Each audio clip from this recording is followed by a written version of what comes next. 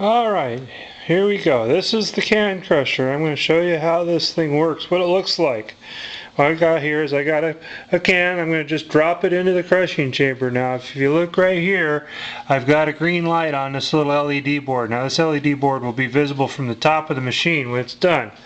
So here we go. I'm going to drop this can right in the crushing chamber. Now as you can see, the machine started right up. What we've got down here is we've got a laser beam down the bottom of that crushing chamber that when it gets blocked by the can, it automatically turns the machine on. I'm going to grab another can that I've got sitting over here, and I'm going to go ahead and show it to you again. Just drop the can in, and just like that. Now what's happening is it's being deposited down into a garbage can down here, as you can see.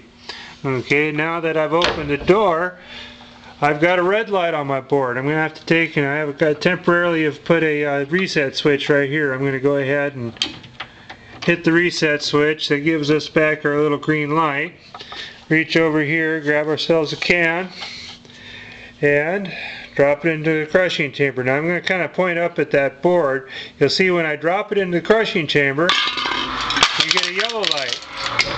And when it's done crushing, it goes back to green. Now I'll do this one more time so you can see this.